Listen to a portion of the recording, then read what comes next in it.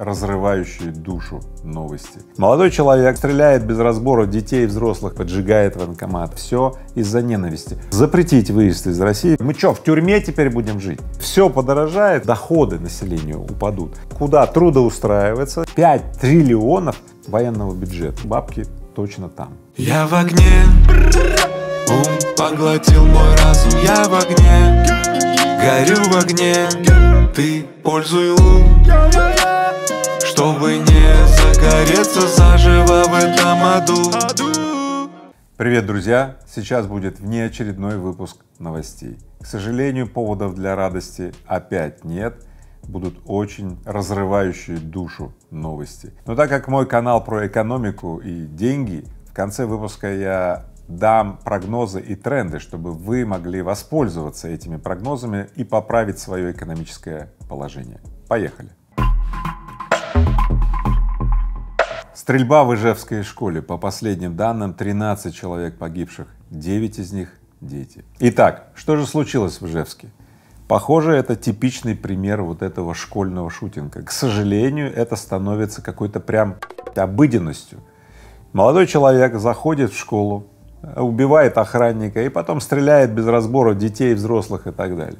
Явно поклонник вот этого вот движения Колумбайн. Нацистская форма, да? А надписи всякие на его там этой одежде — ненависть. Еще на мейл он написал в эту школу, что прошу не считать это террористическим актом, это все из-за ненависти. Прежде чем мы приступим к анализу этого события, я хочу принести соболезнования родным, близким, те, кто пострадал от этого очередного школьного стрелка.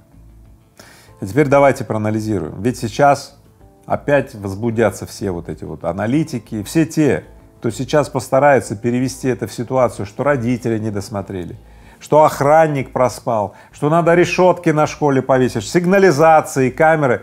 А еще умники скажут: ну конечно, он сериалов на Netflix там насмотрелся, да, в интернете что-то там увидел, да, и давайте интернет закроем. Мы что, в тюрьме теперь будем жить? Давайте вообще себя изолируем от мира, да, и тогда заживем хорошо. Да, мы уже изолированы от мира.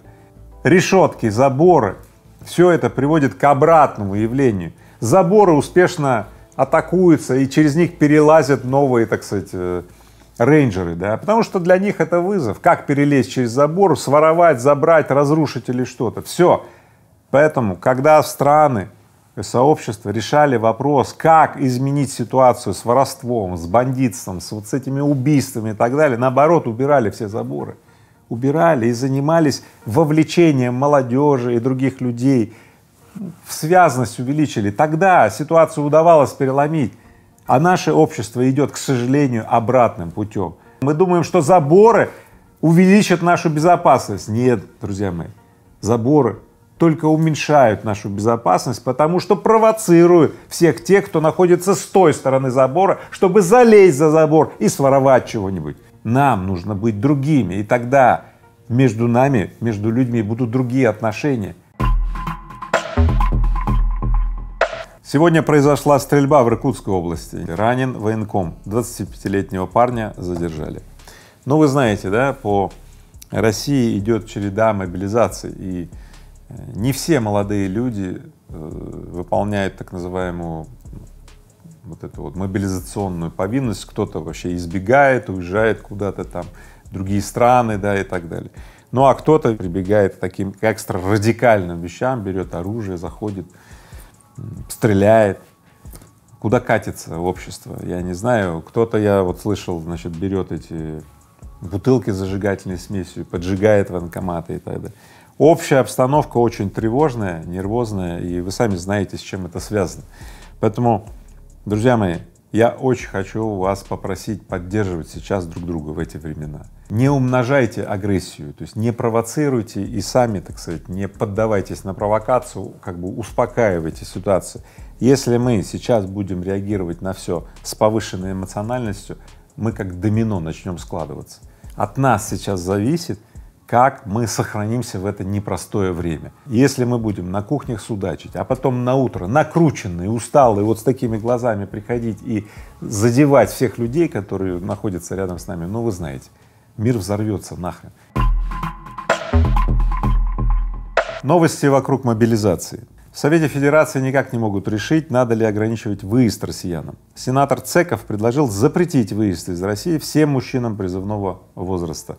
А вот глава комитета Совфеда по конституционному законодательству и государственному строительству Андрей Клишес раскритиковал эту идею, наоборот, предложил коллегам вместо нагнетания обстановки заняться проработкой социальной поддержки граждан, которые подлежат мобилизации. Вообще говоря, сейчас следует идти от обратного, наоборот, снижать панику, потому что если она будет продолжаться, друзья мои, смотрите, ну люди разъедутся, да, и потребители, и производители разъедутся и так далее, и экономика получит удар еще там в несколько процентов ВВП. Ну вот так и будем сжиматься по чуть-чуть. Я не хочу этого. Мужчин призывного возраста десятки миллионов.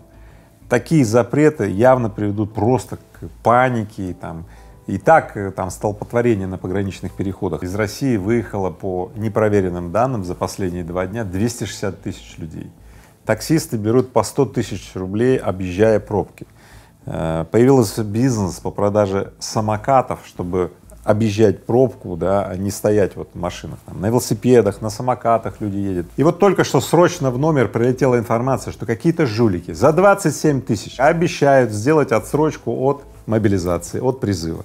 Ребят, сейчас столько жуликов, поэтому будьте внимательны, не поддавайтесь. Вот не поймешь, они то ли коммерсанты, то ли бизнесмены, то ли жулики. Все. Поэтому держитесь людей, которые помогут вам отличить жулье, варье, вот это все вот преступление от реальных продуктов. Да. Находите людей, своих людей, которые помогут вам выживать в этом мире.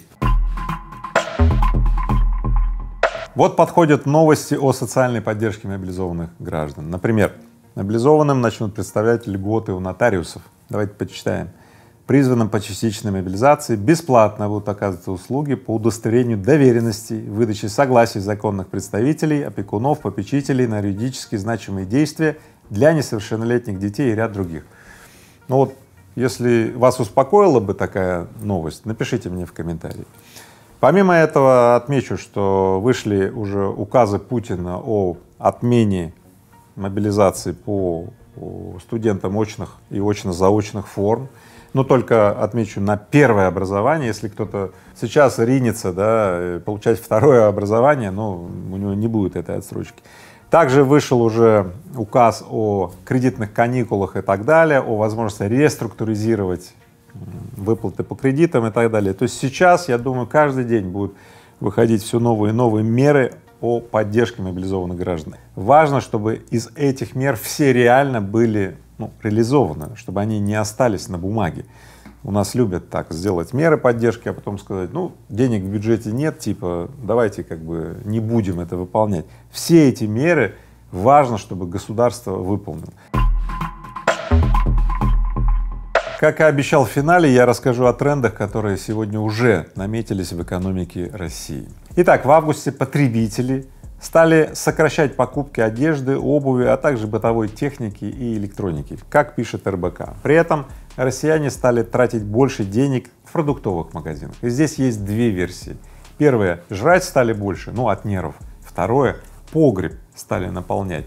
Какая версия вам больше нравится, напишите мне в комментарии. На фоне всего этого идет повышение тарифов ЖКХ. Уже об этом не только объявлено, а в некоторых регионах уже и повышения случились, но до конца года практически во всех регионах случится повышение тарифов ЖКХ, коммунальные услуги, да, техосмотр. Ну, в общем, знаете, курочка по зернышку.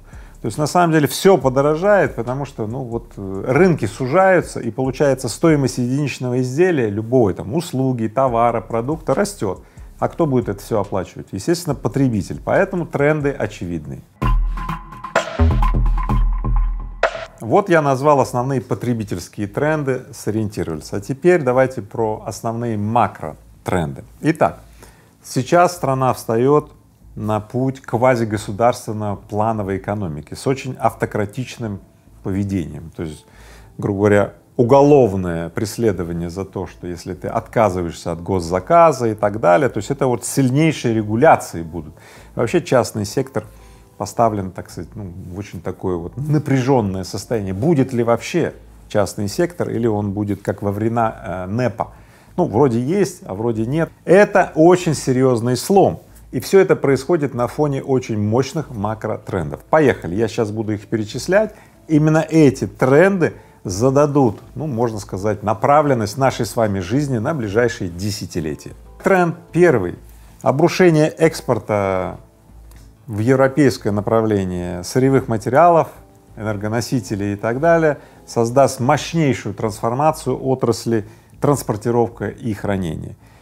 Это серьезнейшая отрасль, которая развивалась в последние десятки лет в России, но она в принципе под ударом, то есть она исчезает как таковая, потому что, ну, собственно, больше не надо, нет таких потоков, или, ну, во всяком случае, сейчас не просматривается, что эта отрасль будет вот дальше развиваться, она, скорее всего, будет скукоживаться. Добыча полезных ископаемых может тоже упасть из-за ограничений на вывоз.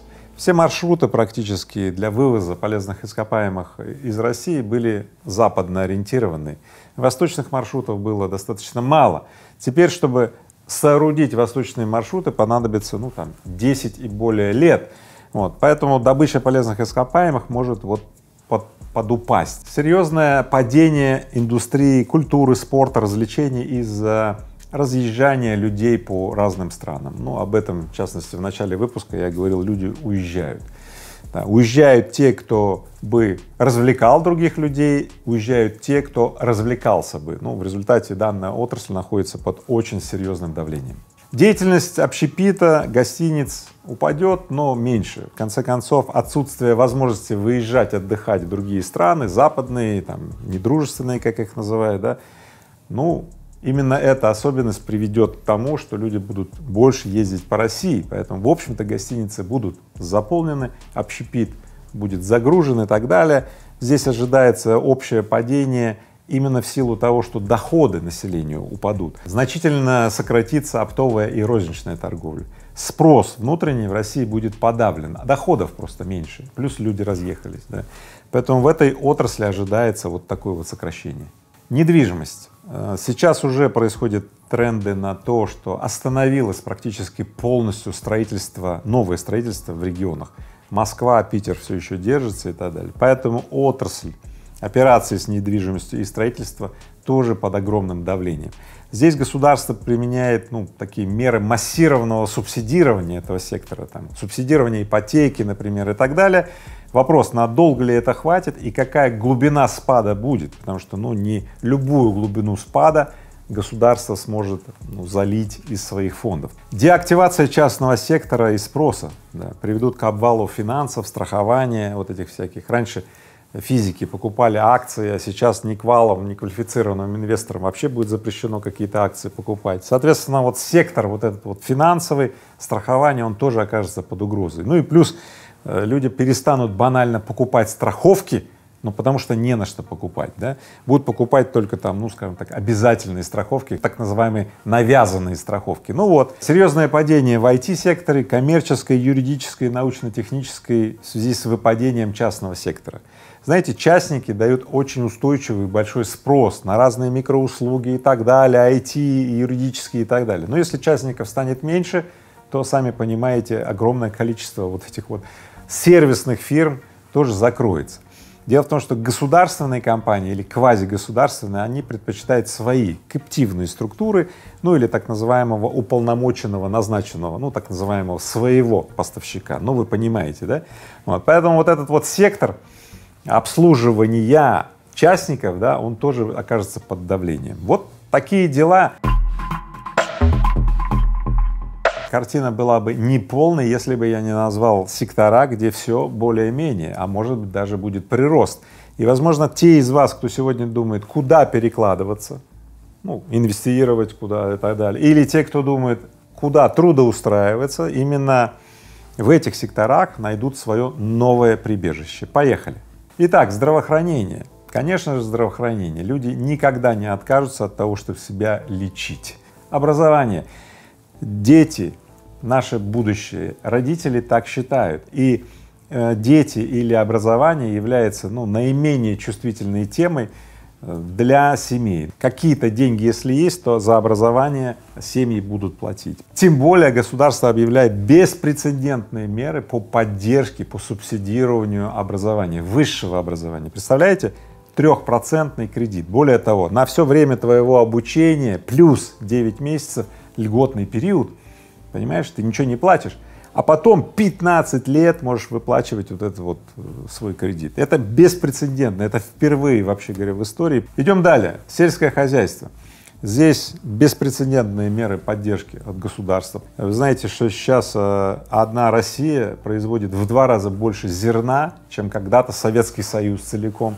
То есть на самом деле за последние 15 лет в сельском хозяйстве сделано очень много интересных решений, и этот сектор, ну, не просто более-менее, он будет дальше расти. То есть Россия, в общем-то, становится, ну, одним из таких серьезных игроков на мировом рынке продовольствия. И это тоже такое прибежище, где вы можете делать свои рабочие места и, может быть, даже открывать бизнес. Госуправление. Ну, здесь я даже комментировать не буду, да. В плановой и квазигосударственной, значит, экономике, значит, госуправление — это наше все. На самом деле я вот без всякого ерничества вам говорю, ребят, госуправлению сейчас нужны корпоративные предприниматели, ну, то есть люди, которые способны принимать качественные решения, понимаете, с бизнес-подходом. Я не в смысле коррупции и взятки брать, да и нет. Я в смысле говорю качественные решения, не просто, значит, сидим, контроль контролируем.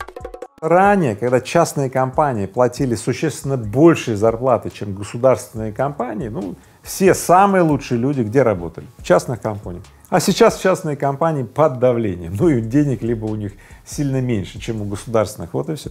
Поэтому время вернуться в государственные компании для ребят, кто обладает компетенциями и так далее, да, и в конце концов, ну, начать уже управлять страной более квалифицированно, чем сейчас. Кстати, это возможность органам госуправления обрести лучших управленцев, это возможность. Ну и, конечно же, сектор обеспечения государственной безопасности, в него входит и ВПК, и всякие там стратегические объекты и так далее. Там сейчас очень много рабочих мест, новых рабочих мест, новые заводы какие-то, фабрики, услуги и так далее. Вы представляете, в новом бюджете из 29 триллионов рублей расходной части 5 триллионов — это расходы военного бюджета. Поэтому представляете, да, сколько там будет новых рабочих мест. Я никого не агитирую идти туда работать, но тем не менее, если уж, как говорится, ну, вы ищете где бабки, то бабки точно там. Итак, я уже сказал, в какие отрасли можно перебраться, где получше. Если уж вы куда-то нанимаетесь в эти отрасли или там открываете какой-то бизнес, открывайте в тех отраслях, которые будут более-менее, а не те, которые стагнируют. Вот. Теперь вы знаете, что делать, вы всегда вооружены, потому что канал про бизнес и деньги №1 Игоря Рыбакова всегда вас снабжает самой актуальной информацией. Вот. Но самое главное, на что я хотел бы обратить ваше внимание, прежде всего, прежде чем принимать любое решение, важно обрести внутреннее состояние устойчивое, равновесное, а не вот такое вот эмоционально возбужденное. Поэтому 1 октября приходите на слет «Сила сообществ», где соберутся 1000 людей, чтобы в течение 12 часов создать новые связи, новые партнерства, поддержать друг друга, успокоить в хорошем смысле, да, обрести хорошее, правильное состояние, чтобы принять выгодные решения для своей жизни и для своей семьи. Приглашаю всех 1 октября на этот слет, буду выступать я, Оскар Хартман и еще целая череда феноменальных спикеров. Вместе поддержим друг друга и создадим новые возможности и устойчивость друг от друга. Ну и давайте размножать вместе хорошее, чтобы плохому места просто не осталось. Я в огне, ум поглотил мой разум. Я в огне, горю в огне. Ты пользуй лун, чтобы не загореться заживо в этом аду.